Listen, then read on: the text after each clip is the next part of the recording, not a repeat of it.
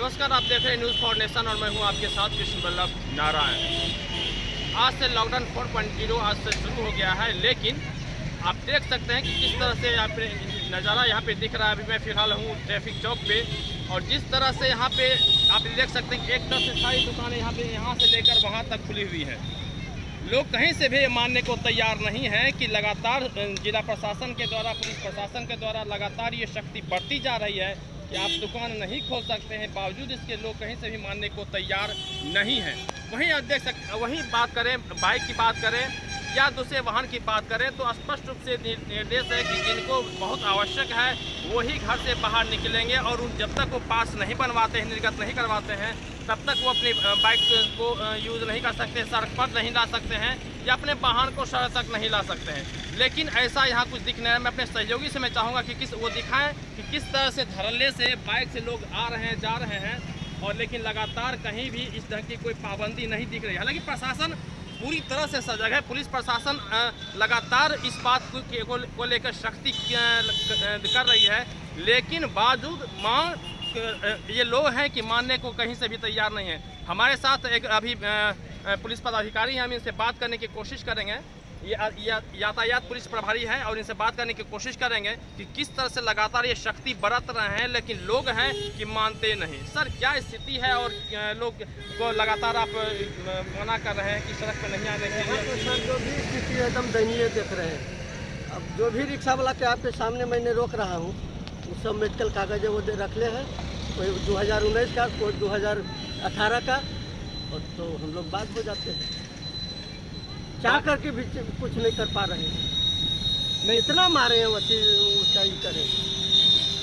मैंने मारने पीटने के बाद भी लोग मानने को तैयार नहीं, मानने को तैयार है। अब तो खुद देख रहे हैं।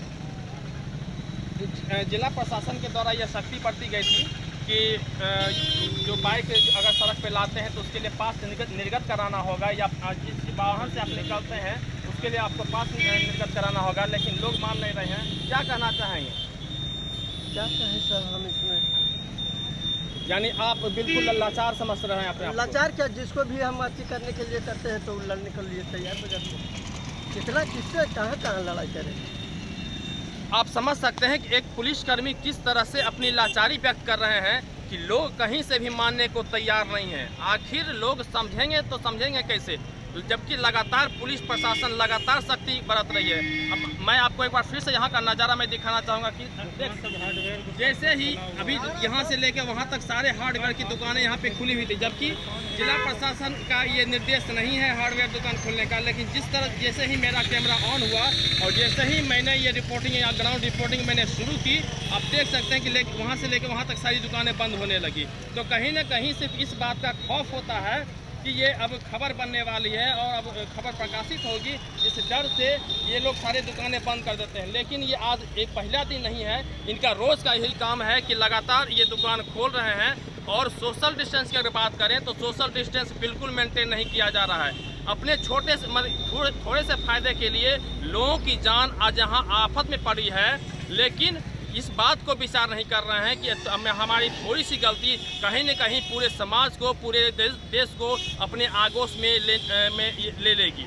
तो स्पष्ट रूप से कहा जाता है कि जो लॉकडाउन लगाया गया है, लॉकडाउन जबकि आज पता है कि आज लॉकडाउन 4.0 आज से शुरू हो चुका है और इसलिए लगाया गया है ताकि लोग घर में रहें, सुरक्षित रहें, लेकिन लोग हैं कि मानते नहीं। आखिर ये कैसे मानेंगे, इस बात को समझना होगा। फिलहाल जहां एक और पुलिस प्रशासन की बेबसी नज़र आती है, पुलिस प्रशासन, जिला प्रशासन की बेबसी नज़र आती है और ये लोग हैं कि इस तरह से हैं कि लगातार समझाने पे भी कुछ भी समझने को तैयार नहीं है।